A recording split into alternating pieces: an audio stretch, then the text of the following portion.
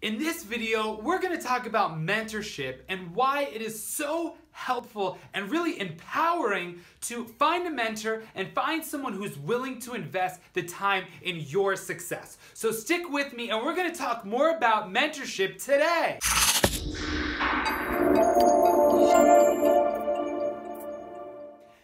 Hey everyone, this is Michael Cohen, the Tech Rabbi, and welcome to the Educated by Design vlog. Today is episode number, and we're going to talk about mentorship and why I feel that mentorship has been one of the biggest ingredients of success in everything that I do in my life. From my spiritual success to my business success to my ability to succeed in the space of being an educator, a designer, and someone who strives to maximize their creative potential. So I'm going to share with you 3 reasons why you need to seek out a mentor and how to go about that process. So the first thing is I want to share a little bit about my experience with mentors.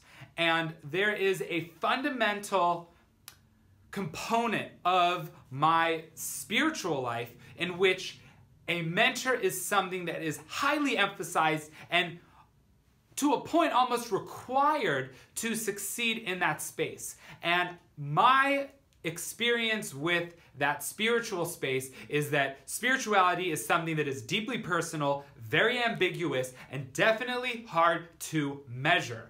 But still, I feel that I have, to a point, had a pretty amazing level of success in finding and utilizing the power of mentorship in that space. The next space is business, and the next space is that creative design educator space that I am super involved in, as you can tell from a lot of the content that I put out.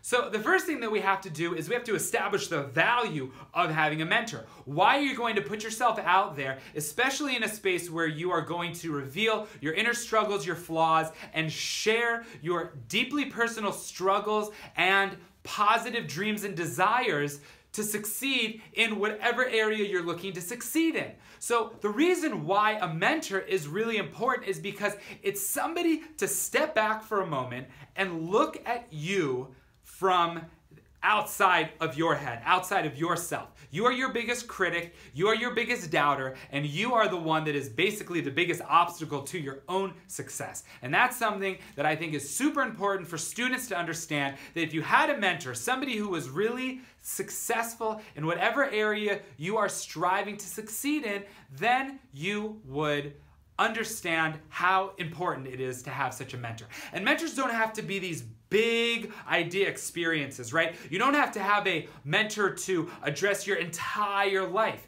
In fact, there was a moment with one of my mentors where he said, you know what, this is where my expertise really ends, and you need to seek out an additional mentor or additional resources because I don't feel that I can give you the best information, the best advice for you to succeed in that space. That is the sign of a true mentor. So number 1 is you want your mentor to be an expert in whatever you are looking to succeed in, right? If you want to be an expert sports player, right? You want to be an expert in football or basketball. You want to be an expert in drawing. You want to be an expert as an entrepreneur, someone who is going to start a business.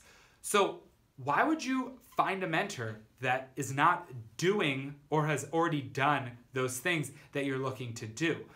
For me, that doesn't make sense, but there are different angles, different opinions, different styles for everybody. But for me, my advice is you want to have someone who is an expert and who has already succeeded and is continuing to succeed in whatever space you're looking to be successful in. So for me, my spiritual mentor is somebody who I look to as a successful spiritual person, somebody who works on himself, but I'm also in that for the long haul. I don't expect to master spirituality in the next 6 to 8 months. It might not even happen in the next 6 to 8 years. It might be something 30 years down the road. I'm saying to myself, okay, I'm getting closer, but I'm still not there. So I'm looking at this individual who has quite a number of years on me, quite a number of years spent immersed in a fully spiritual life, so that that individual is someone who I can look to and I can see that not just that he has the knowledge of spirituality, but he has the application of spirituality. And that is going to segue me to number 2. Number 2 is humility.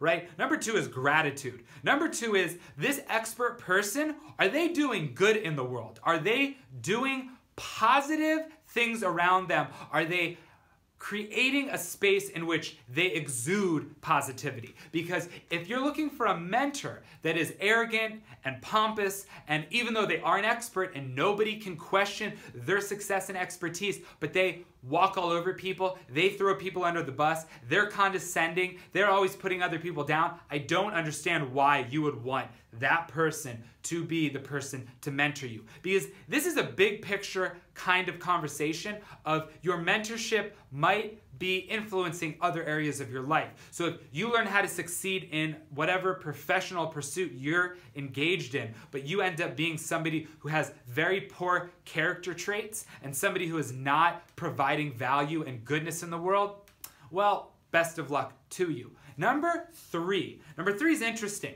I want them to be doing exciting and really innovative work. And so for me, what I'm always weary of is you have a mentor and they've just sort of gone through the process.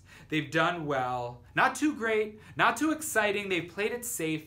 I want to have a mentor be somebody that is a little more risk-oriented, a little bit more focused on creative and experimental application and use and ideation in their professional space. I want them to be doing just full-on excited work, right? So you have these 3 components here, and the reason why I find these are important items to assess on the journey is because you're going to grow and your mentors are going to grow and different things are going to happen, but you really want to find a mentor that's there with you for the long haul. And so it's not somebody that you're paying a fee unless you are inherently wealthy that you can afford to pay someone $300, $400, $500 a month, whatever it is, right? That's not a long-term recipe for success. A mentorship is really a friend, a colleague, somebody who you feel you are connected with on more than just the level of they're doing good work and they're going to help you do good work and that, and end of story,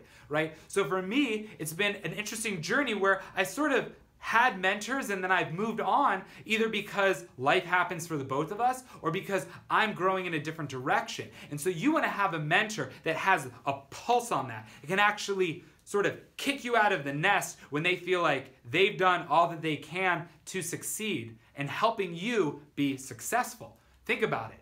If they can't get you to be as good or better than them, then maybe they are not mentor material. And so just because you're an expert, just because you're humble, and just because you're doing exciting work doesn't mean that you're prepared to take on the role of helping someone else be successful in that space. But a truly good mentor is going to be someone who celebrates the fact that your success is their success. And so they're not worried, especially in the professional space, that your success is going to prevent them from being successful. They're confident in their lot, they're confident in their blessing that they have, and they're not worried that you are going to take away from them because they know confidently that they do good work and they provide value for people.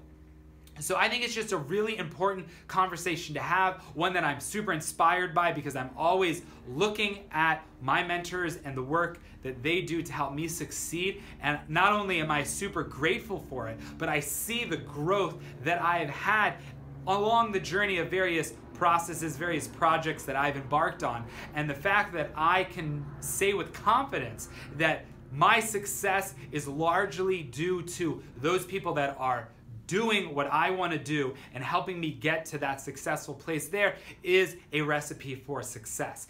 So thanks for watching this. Please share it out. Let me know what you think in the comments. I think that this is definitely the recipe for success that we need to introduce to our students, to our colleagues, to basically anyone around us, that if you're looking to succeed or you feel you're stuck, you might need a mentor to help you get to that next level. So like this video, share it out, let me know what you think, and thanks for watching.